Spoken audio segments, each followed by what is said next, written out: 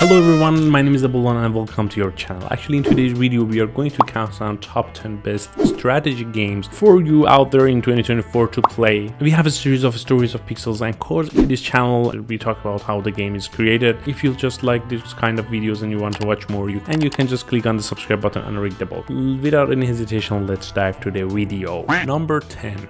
XCOM 2. XCOM 2 is one of the best turn-based strategy games. It takes the best beats from the series so far: the savage struggle, the ragtag group of heroes, devious aliens, the tight tactical battles, and true improvement after improvement on top. It's a toss-up as to whether the War of the Chosen expansion is objectively better, but there are plenty of excellent XCOM 2 mods that can bring the vanilla game up to scratch. Both offer distinct yet equally rewarding experience. Number 9. Total War Warhammer 3. If you thought that Warhammer 2 was big, it's got nothing on Warhammer 3's sheer sense of scale. It essentially has everything that made that game great, all while bringing all 15 of the tabletop game's core races to life with jaw-dropping visuals. A new 5-hour tutorial prologue helps get new players up to speed, so it's also the best jumping in point if you have never experienced a Total War game. Once you begin to play, you're likely to playing the same campaign at least a calendar year down the line and still have a smile on your face as you discover another new thing. Number 8. Age of Empires 4. For years, without a new Age of Empires game would never happen. However, 16 years after the last numbered entry, we now have Age of Empires 4, taking everything that made the remakes of the classic RTS series such a memorable experience for so many people and dialing it up a notch. It now includes a more historically inspired scenarios, 8-base game civilizations, and a bunch of unique mechanics and armies at your disposal. Suppose you feel like learning something while extinguishing your rival's chances of victory. In that case, it has several unlockable documentaries that are well produced, teaching you all about the facts for each level you play. Number 7. StarCraft 2. StarCraft is a classic base building RTS featuring armored cowboys, xenomorphic aliens, and space elves. It tasks you with gathering resources, building armies, and killing your enemy before they kill you with quick decisions and even quicker mouse clicks. StarCraft 2 is a strong multiplayer game. Your enemies are humans. They'll probably be able to click faster than you, issuing orders quicker than you. You'll lose a lot, but you'll get better the more you play, making this one a decent RTS for anyone with a competitive streak. The PvP campaign is also notable, as this story is hard to do in the RTS games. Many developers resort to cutscenes or in-mission dialogue, but StarCraft 2 lets you interact with the world outside combat. Number 6.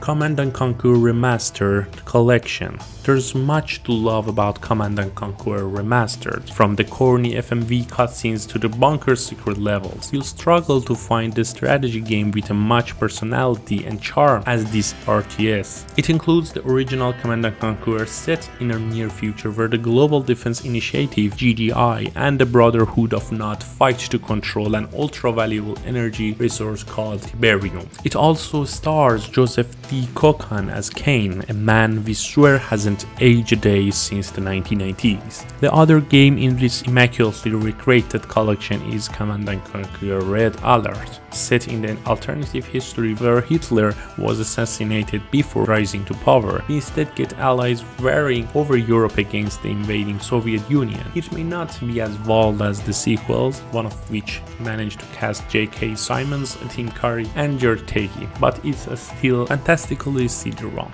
Number 5. A Company of Heroes 2 Ardennes Assault. Company of Heroes 2 was great, but it didn't quite match the magic of its predecessor. The US forces and German Oberkommando are fighting over control of Ardennes in a campaign inspired by Battle of the Bulge in true wall game style. That sets it apart from Company of Heroes and the sequel, alongside its non-linear single-player campaign that plays out across the strategic metamap. The Germans are dynamic, reinforced by retreating forces, changing the challenges posed by both the story missions and the dynamic skirmishes. Number 4. Civilization 6. You would find plenty of debate about which modern Civilization game was better, Civ 5 or 6. However, with the release of Gathering Storm expansion, this 6 entry of the series can finally stand proud as a great strategy game worthy of note, still epitomizing the ideal of one more turn.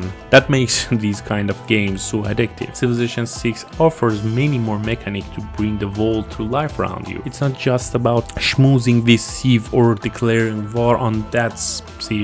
You've got to pay attention to how you're impacting the world and working towards your goals, of which there is a wide variety. Number 3. Off-world trading company. Off-world trading company is right at the other end of the strategy game spectrum from Civilization. Though its designer Soren Johnson also worked on Civ 4, while Civ spans the history and some of the future of humanity, chronicling the progress of mankind. Off-world trading company is all about making the fortune by exploiting our red neighbor Mars. It's an RTS crossed with the intricacies of best management games, one in which victory is not achieved by throwing tanks at enemies or demolishing their base. Instead, your weapons are resources and cash, which you can use to manipulate the marketplace, not just to get rich, but to screw over your competitors completely. You might not expect an economic strategy game to be very aggressive, but Off-world trading company encourages you to be just as hostile as a warmonger. Number 2.